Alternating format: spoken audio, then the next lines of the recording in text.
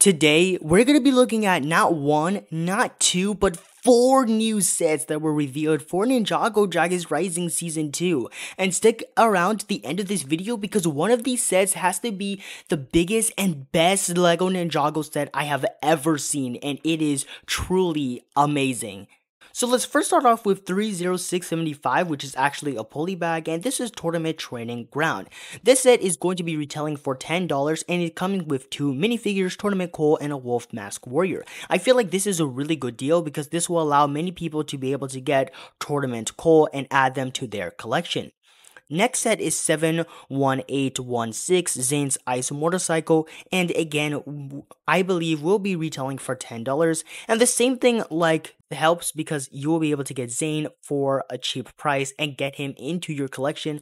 Also, the motorcycle looks cool and the blades can fold sideways, which is a nice feature. Now, moving on to what has to be the most expensive set in this wave, it's 71814 Tournament Temple City, 3,499 pieces, and will be retailing for $250, and will be coming with 11 minifigures. 3 of those minifigures are civilians, and we have Wildfire, Lord Roz and Jordana in their new suits, Mr. Pale, which is really nice, and I'm so happy that we're finally getting that minifigure, and a Temple Guard that looks like Master Wu, Lloyd, Cole, Zane, Nia, and Aaron all in their new suits, which looks amazing. The temple itself really looks cool, and it gives me that the temple of Airjitsu vibes because it kind of looks like the same way, but of course this tournament temple has its own thing going, and I really like it, but the price is way out of my budget and I don't think I will be picking this set up. Now we move on to the best set in this wave, and this is the set I love.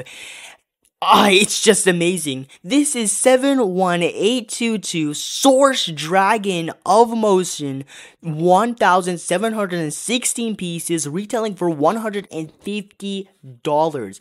This set is amazing. The detail and design on this set is stunning. This set also comes with 6 minifigures, Aaron, Sora, Kai, Lord Roz and Jordana in their new suits, and 6 Source Dragons, which is it's epic. It really is. This dragon has to be LEGO Ninjago's biggest dragon ever, and again, it looks amazing. The gold and the red, how it's all mixed up and clashed together, is stunning, and the little throne that is on the dragon looks really cool, and I love it. How it has the gong shattering and everything.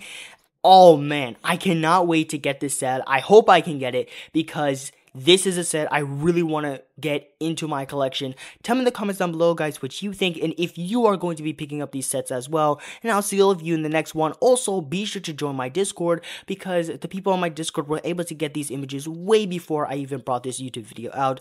And I'll see all of you guys in the next one. Goodbye.